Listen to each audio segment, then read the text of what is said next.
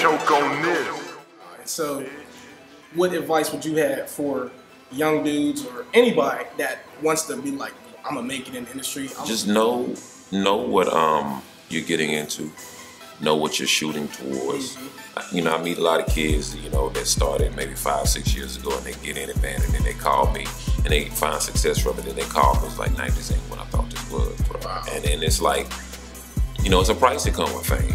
It's a price that comes with, you know, a lot of money. It's a definite price. And then sometimes America sells us this dream, but it sells us this thing about being famous, make a lot of money, and I mean, you do what you want to do with your life, but understand there's a certain price and things that comes with it, and you have to get a point in your career. What do you choose? Do you choose fame or freedom? And a lot of kids choose fame, and they will forgo their freedom for it, and that's freedom to create, freedom to control their own contracts, freedom to control their own money. Some of these kids end up in situations where they're owned by 8 different people, they don't even know, or 7 different people.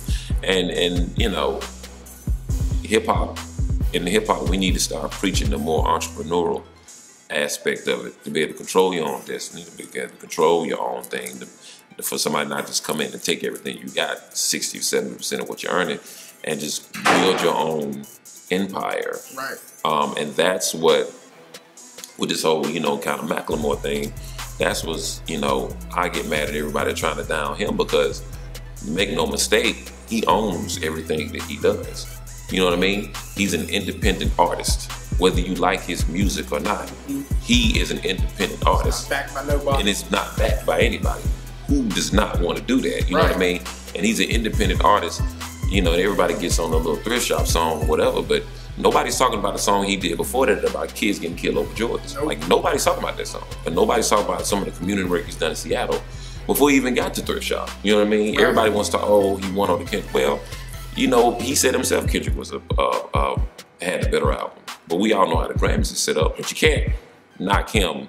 And I think he's one of the examples. He's an example of being independent and making it and doing it yourself. Another person is, you know, an example is somebody right from here is Mac Miller. Like, doing it yourself and making a stride to make sure you control a majority of your destiny is important. And we need to start preaching that instead of selling these kids, get a deal, and, you know, go for the dream and have them end up, you know, you're not even owning your own stuff. What are some different careers that people can have that aren't on the cameras? I mean, so many camera work.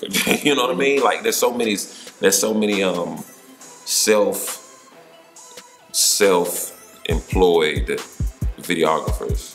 Because I mean, once a rapper goes independent, that's going to also create independent jobs for everybody else. You know, this rapper is going to need a videographer. He's going to need a web designer. He's going to need a manager. He's going to need a tour manager. And next thing you know, you have your own company itself. You know, if you look around, if you're a rapper, you have a street team dude, an internet street team dude, a cameraman, a tour manager, and a manager, and an engineer, and a producer. You have a full-fledged running label, you know, from that. And so those are the things that, you know, that you can do. And most of the jammers of the world, the most dopes, the Rawkus Records, the MMGs, the Cash Moneys, the No Limits, the Rockefellers, all started with 2 or 3 people. Wow. You know what I mean? It's like, you said, we're gonna do this, we're gonna flood the streets or whatever. Of course, it grew over time, but it started with 2 or 3 people in the room saying, we're gonna name this No Limits, and we're gonna do this ourselves. That's where it starts from. So it's so many jobs that you can have if you just give some friends and start an idea and stick with the idea. Stick with that. Right.